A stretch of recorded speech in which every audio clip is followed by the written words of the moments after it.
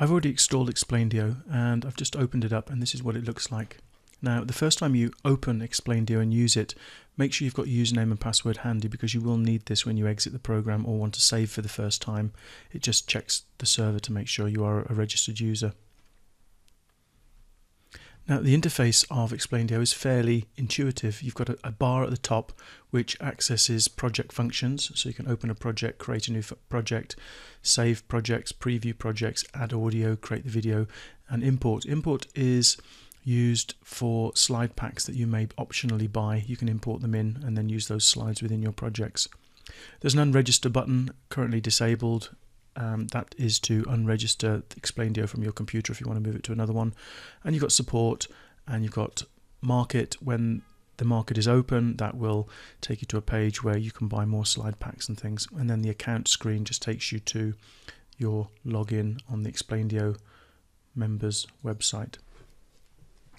Now, underneath that toolbar at the top, we've got the timeline, which is currently empty, and we've got a button over here on the left which allows us to add new slides to the timeline.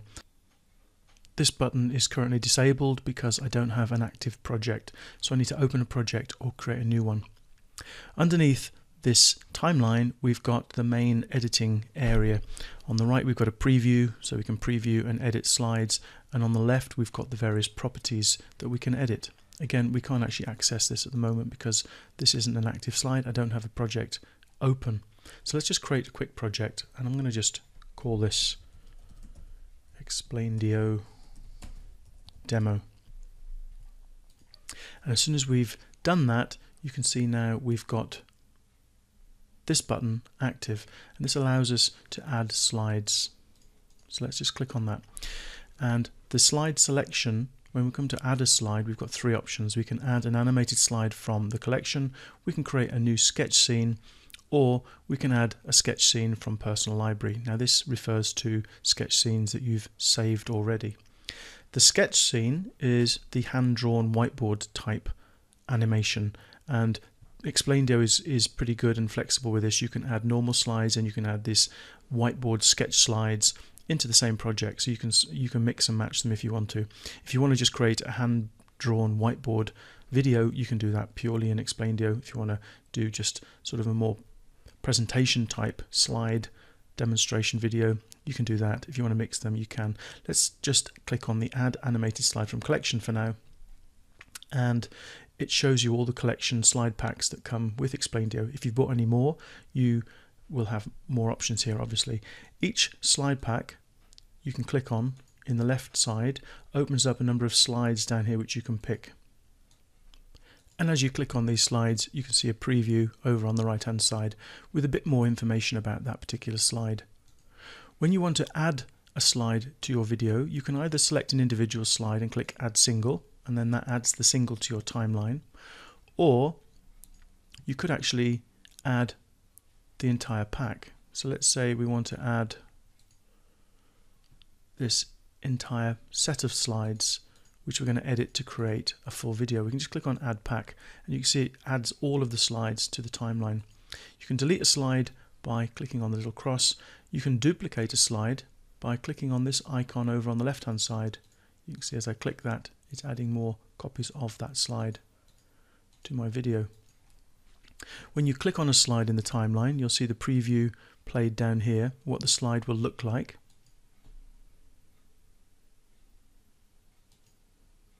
Now obviously these ones haven't been edited with my own information, and there's no voiceover, no music, nothing like that. But this just gives you an idea of what the slides are going to look like. If you want to delete a slide from the slideshow, you can do that. We've seen how you can delete them. You can also move them, drag them around. Just click, drag and drop, and reorder your slides. And at the very top here, we've got a preview button which allows you to preview the entire video from start to finish. You see there it's just gone from one slide to the next. And again. Now clearly the video as it is isn't worth anything to us because it's just got the default information in there, and we'll have a look in the next video how we can actually go in and edit slides.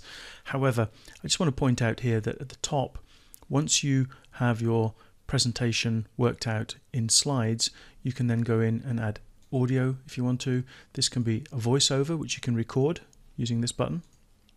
You can also add music, and this software does come with some music MP3s built in, but you can have a look on Google for royalty-free MP3s and find some more music, and you can add those tracks to your video if you want to. When you're happy, you can click on the create video, and what this will do will allow you to, right, just check my registration details there, it will allow you to choose where you want to save the video, the quality of the video, whether you want a perfect video quality or whether you just want to create a quick good video quality, and it takes time. The perfect one takes longer obviously than the good one. And then you've got options for the export speed. You can also put in an image watermark if you want to, and then when you're done you can start the export and it will then create the video for you. So that's a very quick introduction to Explaindio. In the next videos we're going to have a look at how we can add these slides and then use these features over here to edit them to display the information that we want displayed.